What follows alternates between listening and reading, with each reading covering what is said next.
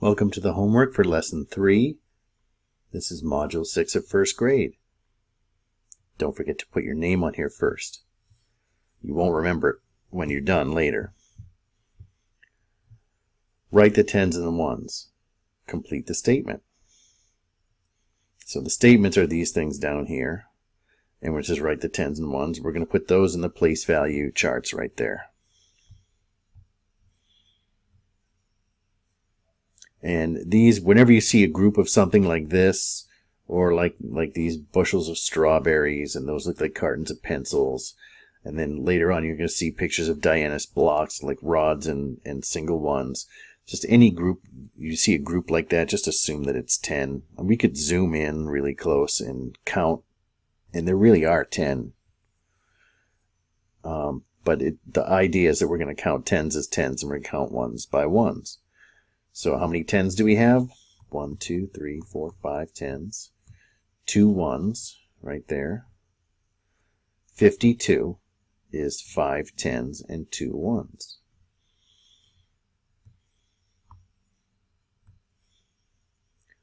And number 2, we're going to count tens.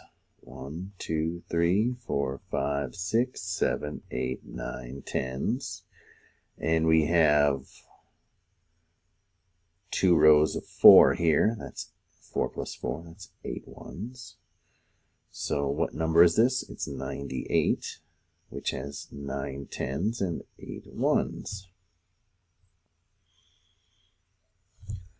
Count the tens, right? There's 1, 2, 3, 4, 5, 6, 7, 8, 9 tens. And how many ones are there? There's 1, 2, 3, 4, 5, 6, 7. We just counted 97. There are 97 cubes. And here we're going to count the tens. 1, 2, 3, 4, 5 tens. And 1, 2, 3, 4, 5, 6, 7, 8, 9 ones. That's 59 cubes. And here we're counting 10. There are no ones, we're just counting tens. 1, 2, 3, 4, 5, 6, 7, 8, 9, 10. There are 10 tens and 0 ones. That's 100.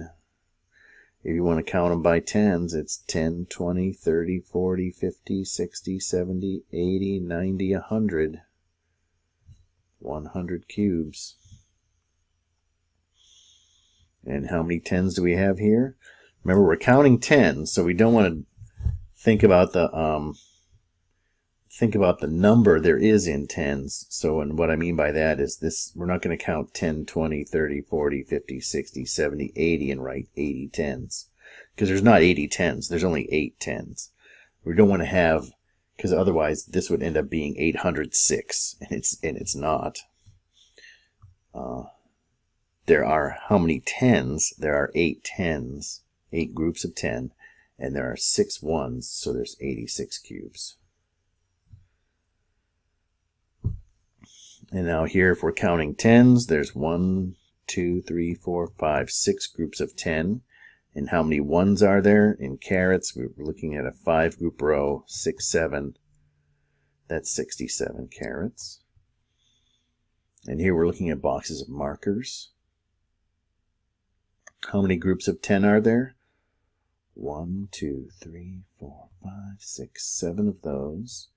And how many ones? There's 1, 2, 3, 4, 5 of 5 single markers. 75 markers.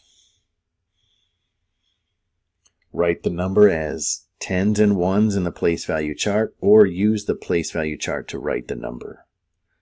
So they're going to give you one or the other. 70 is 7 tens and 0 ones. And 76 is 7 tens and 6 ones. And then here we have 49, right? Because that's 4 tens, 9 ones. That's number 49. 9 tens and 4 ones is 94. And One of the things you should be doing, it doesn't say this here, but one of the things you should be doing, like I am, is when you look at this number here, you should be trying to name that number.